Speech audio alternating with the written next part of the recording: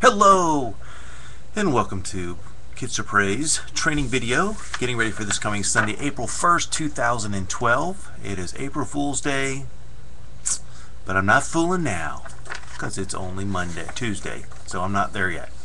But if you're watching this, you're getting ready for this week, and we're very excited. We're on lesson 4 of our new series, which I guess that's not really true of it's being new because it's our last one in this lesson. And we're talking about Esau forgiving Jacob.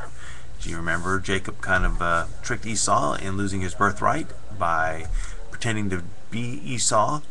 And so when he saw his father thought he was Esau, and that was not good. And finally Esau forgives Jacob. Jacob asks for forgiveness and he forgives him. So our point is we seek forgiveness with God's help, and our key verse is God is our help and our shield. And so our small group activity, if you look at the PDF that came attached, it talks about how we can show, or we can understand what forgiveness is. So the kids, you're going to have a big bowl of cereal, and you're going to scoop up and say, how many of you like this cereal? And everybody's going to raise their hand, yay, we love cereal.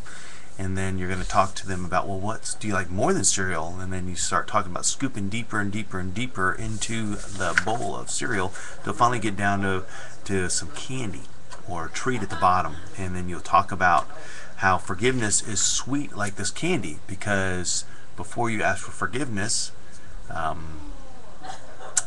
you're not happy. The person you're asking for forgiveness isn't happy. But when you ask for forgiveness, God takes away that unhappiness, and you guys can be friends again, and you can let that sorrow be gone. Anyhow, so that's very, very kind of a cool way for the kids to understand and get the concept of asking for forgiveness and making that connection. And the second thing we're going to be doing is they're going to be working on their memory verse, and you'll have your shield, which I'm holding a pretend shield right here. Look at it. It says the memory verse on it. So you'll work with the kids. Last week they decorated their own, and talk about how Psalms 33:20 says, God is our help and our shield. And when we have hard things to do, God is there to help us. You talk about them and talk with them through that concept. And then our final activity is a craft where they're going to be making a heart card where the kids are going to write the name, and they're going to allow to decorate the heart. And the heart says, God helps us to forgive. That's our scripture. So very exciting. Looking forward to it. Remember, this Sunday is our 40th anniversary, which I wouldn't know what 40 looked like because it's so far away in the future for me. But that's not totally true. Anyhow, so very, very exciting. We are looking forward to it. We will see you Sunday. Remember to be there at 9 o'clock so we can get started at 9:15. At about 9:20, the 3s and 4s go into big group time. It's our first week, so it'll be with Jody McDaniels.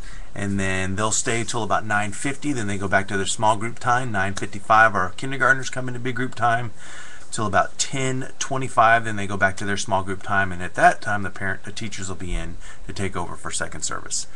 So hope you all have a great week, and we will see you on Sunday.